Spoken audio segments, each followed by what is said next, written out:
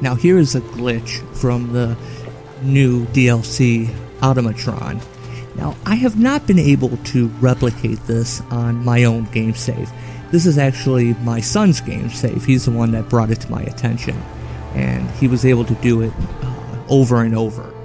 Now what it involves is creating a robot, and I have not figured out the conditions to recreate this. It might just be a one-time glitch. It's a lot like the old Lost in Space episode, Trip Through the Robot, which I'm probably dating myself.